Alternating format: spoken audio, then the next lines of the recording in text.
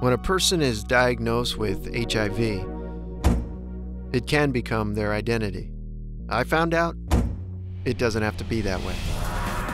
Well, I grew up in an incredible Christian home. My parents loved Jesus, and I understood about Jesus, but I didn't let the relationship grow. And so the compromise began to settle in. I began to dabble into everything that was available. Alcohol became available, sexual immorality became available. And so basically, once I was in college, it was about making sure I was a part of the party. But it was during college that I was discovered by my agency in New York, Ford Models, a big agency in New York City, and they said, hey, when you graduate, come up to New York. So I get up to New York and go into the head of the men's division at Ford up in New York, and he says, listen, for you to be really successful, make a lot of money in New York, you really need to go to Europe. So I'm off to Paris. I've never been out of the country before. I've got my first passport in hand. My parents take me to JFK. I'll never forget, I'm standing there at JFK, my mom looks at me and she goes, I feel like I'm sending you to the den of wolves. When I got to Paris, it was, man, the opportunities for models, the parties, the privileges, everything that went along with it. It was amazing how many doors would open for you and places you could go. And now it was like, wow, college was one level of compromise. This was a whole nother level of compromise.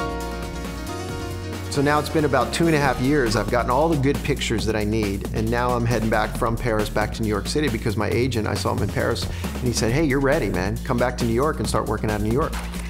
You got money in your bank, you got travel going on, you got a club that you're an investor in, you got girls around. It's like, oh yeah, you're living it, bro. And then I get a phone call. I'll never forget that. And I get this call from a buddy of mine. He said, hey man, you remember that girl you dated for like 6 months in New York, And yeah. What? Well, she died last night, and she died of AIDS. And at that moment I got that phone call, it was like, oh wow, this is what's gonna go wrong. This is it. And I began to contemplate what was the next step. And I got those results. When I walked in, I sat down and she handed me a piece of paper and she put her hand on my shoulder, and I'm looking at this piece of paper and I'm like, what's going on? This says for those who've tested HIV positive. And everything I thought that was really important, all the money and the fame and the bar and the girls and the parties, man, you know what? That doesn't matter one iota at that moment in your life. Because at that moment, all you're thinking of is, I'm gonna die. That's it. And what's gonna happen when I die? At that point, man, I began to really soul search. What am I doing with my life? I'll never forget, on a Sunday morning, I put on the TV and there was this church show on television. And I thought, man, I gotta go to church somewhere. I gotta get back to God.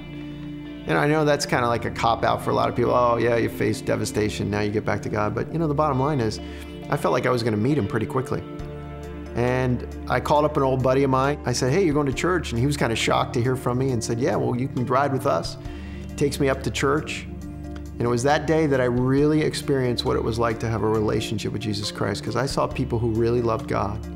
It was as if God removed the judgment from my eyes and said, you see, they love me and they have a relationship with me, you never did. And this was the point where he brought me to, and it was that day, February 9th of 1992. I remember it like it was yesterday. It was as if there was a weight that was lifted off my shoulders. It's unexplainable, to be honest with you, but I really felt like at that moment it was like, wow, you know what? Everything's gonna be cool. As a Christian, I had a passion for wanting to try to set up Bible studies and wherever it might be, and people are going, oh, I know somebody like you, and they'd name people's names, and the only name I could remember is some girl named Ashley.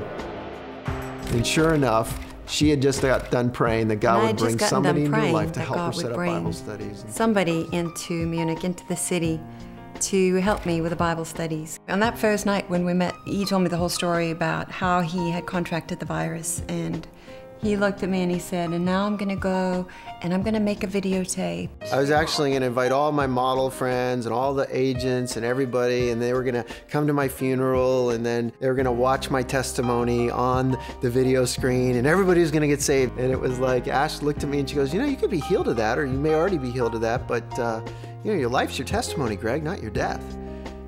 And God really challenged me of, what are you doing with your life? We ended up moving back to New York, got married. enjoying the business, living in New York, traveling the world, and then just really felt compelled that God wanted us to be down in Florida. Not really knowing what God had in store for us at that time, not knowing the involvement He would have for us at Calvary Chapel, Fort Lauderdale. And I started part-time, and then eventually, as God began to kind of grow me up, it went from part-time to full-time to now it's a campus pastor at Hollywood, Calvary Chapel Hollywood, you know? So it's like, wow, God, you brought us here for a real purpose and a real reason. I'd say it all sums up with one word: hope.